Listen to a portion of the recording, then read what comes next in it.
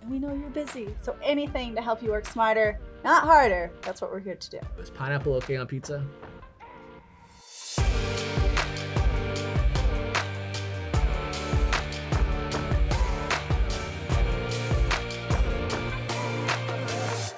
All right, Neely, so I'm really excited about this topic. Me too. All about PowerPoint, and just from my own experience of traveling across the country and doing PowerPoint presentations All the time. as well as webinars, I've learned a lot about what to do to make them powerful. And as a small business owner, you already probably use Microsoft Office for Word and Excel for a variety of needs, but today we're gonna hone in on PowerPoint. And guess what? What? I got a killer pizza PowerPoint to show you and you you do. today. Let's dive in. Let's do it. All right, Emma, so you're going to take us through your top 10 tips to really wow your audience with your presentations. Let's just go ahead. What's your first tip? So first off, prepare a script. And one thing you want to be mindful of with the script is not to sound like you're reading a script. Right. You Because know, then it just organic, sounds robotic. like us. If this was a script, we'd be talking like this. Don't do that. What you want to do is sound natural. But the script, like Emma. Just like me. But the script really helps you to organize your thoughts and get cohesive. And I suggest doing like bullet points. You don't need to write it out like you're a playwright. And the idea again is just to keep you organized. What are you going to intro with? What's good to talk about in the middle of this seminar or webinar? And then what are you going to conclude with? I always love a good agenda slide and a recap at the end. Nice. Kind of just like high level overview. I'm going to talk about this, the intro, I'm going to talk about this. So I know an idea of what it is, but again, not scripted, just a conversation guide, if you will. Or even something that's just going to trigger your memory. Like maybe there's a great example or a story that you have, and you just need like that one indicator, like celery. That would remind me of a story that we talked about yesterday. There you have it. Just write celery, remind yourself of things, and you got it. So next up, you want to keep your presentation pretty short and sweet. No offense to the declining attention spans of Americans and children everywhere, but you want to keep it short and sweet because you're delivering essentially just a point. So I'm going to share an example in a little bit of a webinar I did, and it's about 4 ways to maximize your pizza shop's Instagram. And I break it down into just 4 ways. So everyone knows before they tune in, hey, I'm going to get 4 digestible tips to take away from this. Short and sweet. That's perfect. And there's the reason why like TED Talks are not hours long. They're just a short bit of time because our attention spans are only so much. And it's actually harder to get all of your thoughts into a confined bit of time, like a 10-minute presentation or a 20-minute presentation. Like we can talk on and on and on and ramble on, but that short and sweet helps us really get what we need out and effective, so Totally. We're not lost. Absolutely. All right, so that was kind of your process and your main points. Can we dive into PowerPoint itself with those best practices? I was hoping you'd ask. So this brings me to kind of like tip number 3, if you will, and it's pay attention to your fonts. I know that there's a lot to choose from. It kind of reminds me of when I go on Instagram and there's all the filters and it gets overwhelming and I go down a rabbit hole. As we do. And all of a sudden your photo doesn't even look real. Make sure your fonts are clear, concise, and think about having one that's on brand. I have an example here. Like I said, I do a lot of webinars, and this was a webinar I did for pizza shops all across the US. And what we have at GoDaddy is a couple of branded fonts. So this is Rubik, as you can see here, and also chose a font size for the title side that's very just catches your eye. This can take up the whole page.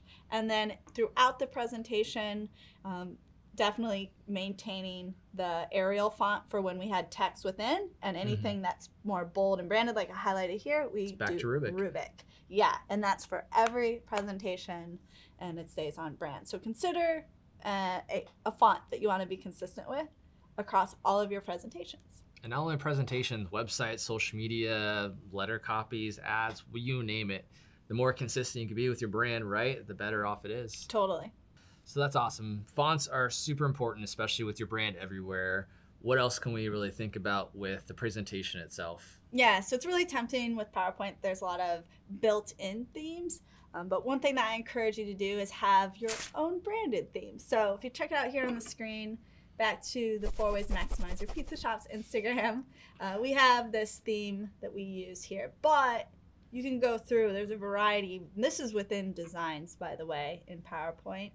And you can mix things up, but it's really good to just have something that's on brand. So whenever I go in and do another webinar, I come right back here and build out the new topic within this branded theme. So the other cool thing about this, having just the branded theme that you use here within design, is you can also customize the text, backgrounds. You can also do headings, links.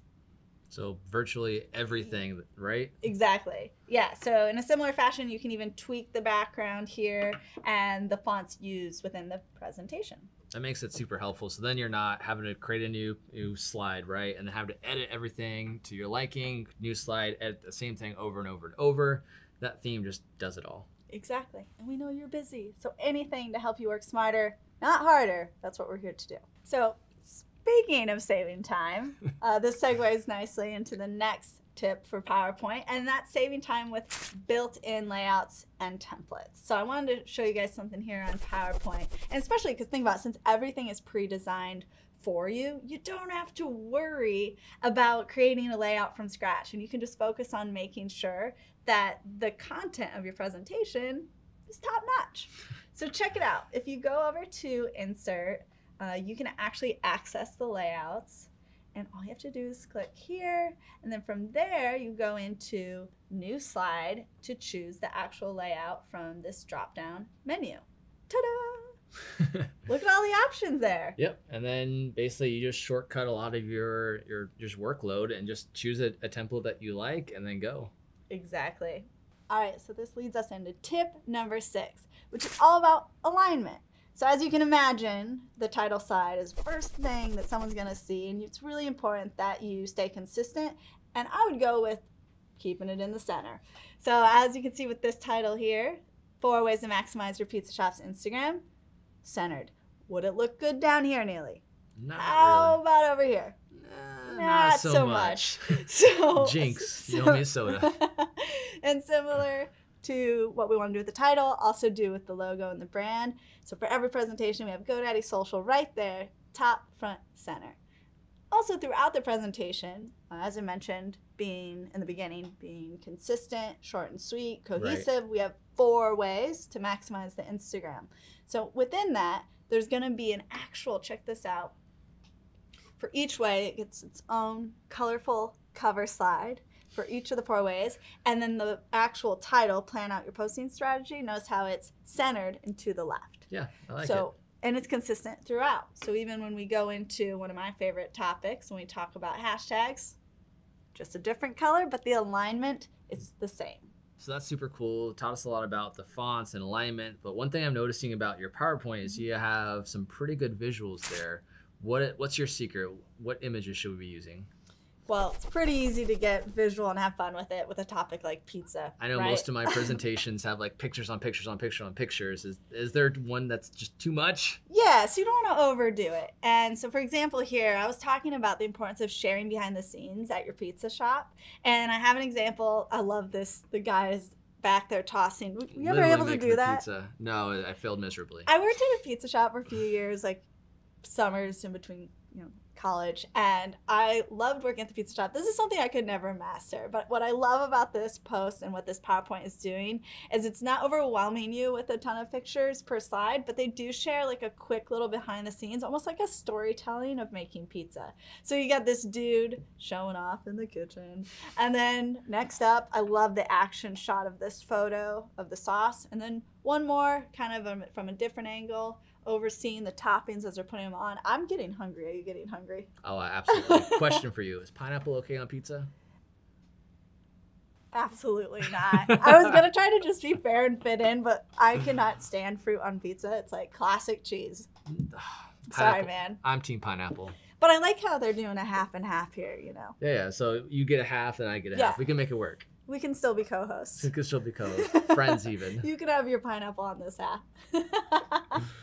So as you can see, the photos really brought to life the presentation. It brought to life our conversation about pizza.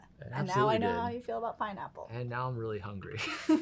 Cut. Can we just cut? I don't need to eat. All right, so another thing to consider, this might be hard to do. Stick to one idea. Otherwise, it's going to be too much information overload. You're going to lose your audience. So I have an example here. Talking about user-generated content, and it has a great stat. I love this. 85% of consumers find visual, user-generated content more influential than brand photos or videos. Is that surprising to you? Not at all. Not at all. So you taught me this before the episode. I did. He's a good listener.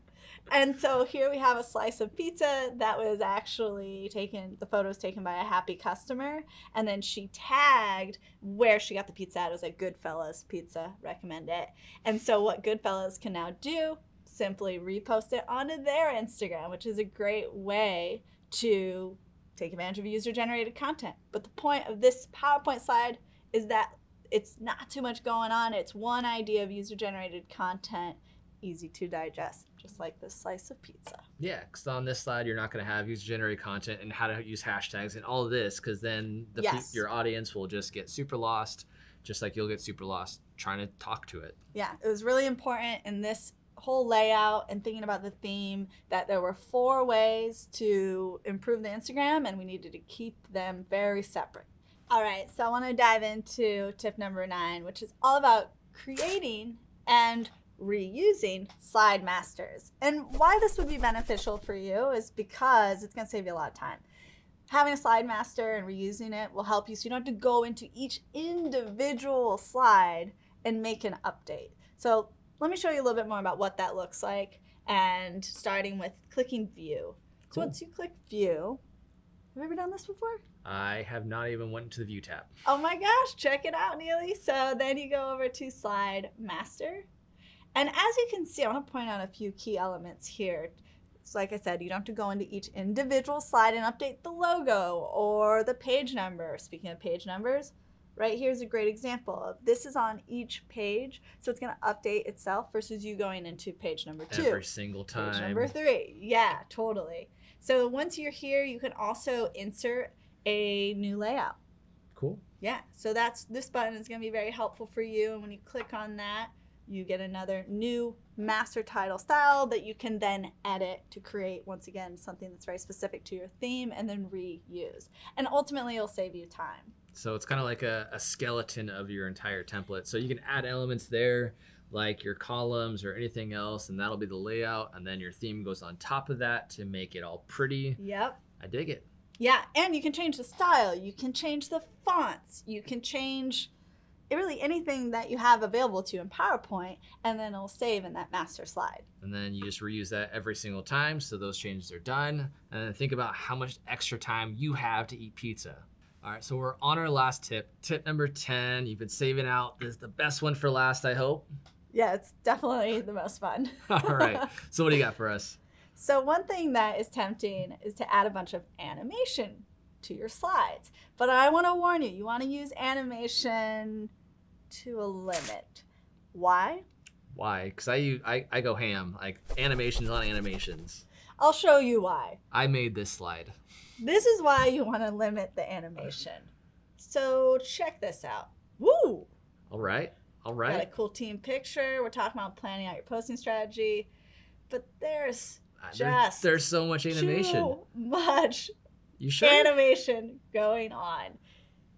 I know you enjoyed that, but for anyone else, it was a wild ride. It comes off as not so professional, distracting. So just limit the use of doing animation. You can have a simple fade in between slides as a transition. That'll be all right. That's fine. Or like, what about text? Am I allowed to do the fade transition there? It's like appear. If I want like bullet points. I like this approach where the tip number 1, show off your team, food, and atmosphere. It's in bold. Okay. I didn't need it to do dances and swirls and pinwheels. I just have it in bold. So I'll just keep the dancing to myself. Dance while you're giving the presentation. All right. No, that's distracting too. All these rules. You need them. So you need 10 rules to have a powerful PowerPoint. You're right. All right, so before we go, I have a bit of a pro tip. I was doing my own research before we were doing this episode, And I learned that you can save PowerPoints in a .ppx format so that when you go to give a presentation, when you open it up, it doesn't go into the PowerPoint editor, it goes right into the presentation, making you stand out, look a little bit more professional. So that was my pro tip for you. All right, that's a wrap. Be sure to like this video. Also comment below, what was your favorite PowerPoint tip out of all 10? And while you're there, subscribe to this channel and ring that bell so you get these episodes first. This is The Journey. We'll see you next time.